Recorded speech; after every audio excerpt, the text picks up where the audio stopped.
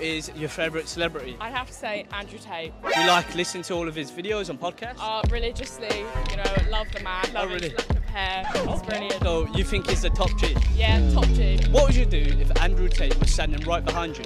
I'd probably cry. Well, look behind you. Andrew Tate. It's not Andrew Tate, he's the top F. What is your opinion on Andrew Tate? To be fair, I rate him. I know a lot of girls don't like him, but like, he speaks facts, doesn't he? He just says what all men think, so he's just speaking for the men, and I rate it, you know.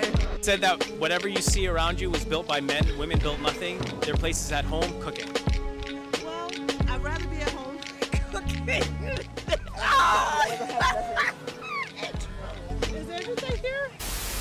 Feminism is a scam. A few years ago, I was an angry, blue-haired feminist. I once believed that male privilege was real and that I was a victim of the wage gap. Now that I understand the true motives of feminism, I know that this could not be further from the truth, and that modern-day feminism is a war on true masculinity. Before women had the right to vote, most were stay-at-home wives, which meant they weren't working jobs and couldn't be taxed. Our overlords didn't like that. Rockefeller started funding feminist campaigns in media, and as a consequence of the movement, women started entering the workforce and leaving the home. Children would then be separated from their parents and sent to Rockefeller-funded schools to be indoctrinated by the state. All of this ultimately disrupting the family unit at its core. Feminism is defined as the belief in social, economic, and political equality of the sexes. But in the West, I must ask, what rights do men have that women don't? Modern feminists are convincing women that hookup culture, using hormonal birth control, and not shaving is liberation. That toxic masculinity is prevalent and the patriarchy must be dismantled. Through movies and media, we're taught that working for the man, climbing the corporate ladder, and paying tax is more empowering and valuable than raising the next generation. Women have lost touch with our natural loving instincts, and birth rates are plummeting. Men and women are not the same. And by protesting for equality of outcome rather than opportunity, feminists are demonizing and emasculating men. She got his name Tate. tatted. I got his name tatted. Come on. We'll insert that video right here. Insert clip.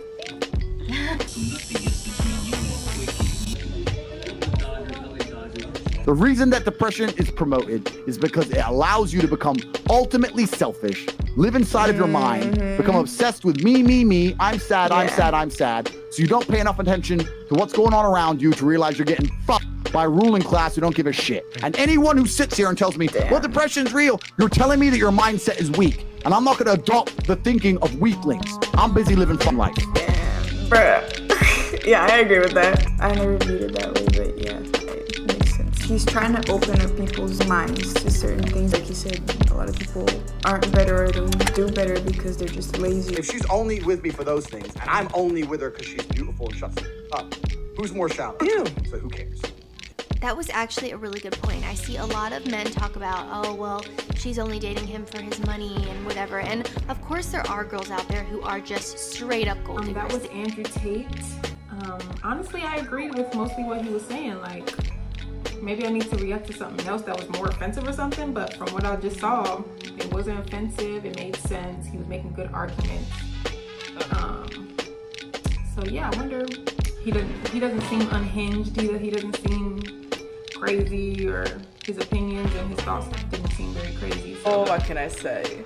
He's funny, he's clearly not serious, so I don't know what all the hate about. He's obviously doing it on purpose to make a reaction, but in all fairness, this is what I do as well with my TikTok, and I feel like 90% of people don't get it.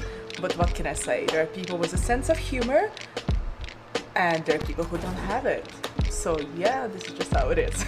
As there's values, visions that's almost the same as mine, and some of the views that, or some of the opinions that he said on every podcast or on his videos, actually it's not a new thing. It's not like something new for me to hear.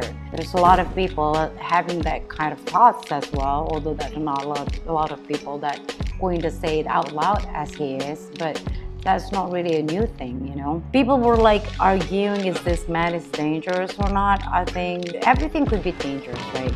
Like Doja Cat could be dangerous, Cardi B could be dangerous. People are trying to cancel him now and take him off social media platforms. It was a guy that made a post and he got over 1 million likes.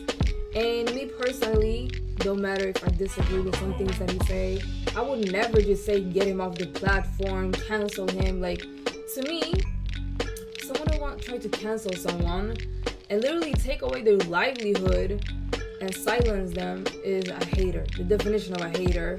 And I just don't understand it, because if you don't like what someone put out there, the content, like, go to someplace else. Like, why are you reporting them, commenting nasty things? Like, I just can never do that myself. If it's something that I don't like, I just don't watch it or watch something else. But just to spread out nasty things like that and trying to take someone off platforms that where they make their money from and stuff to support themselves is just so wrong to me. Like,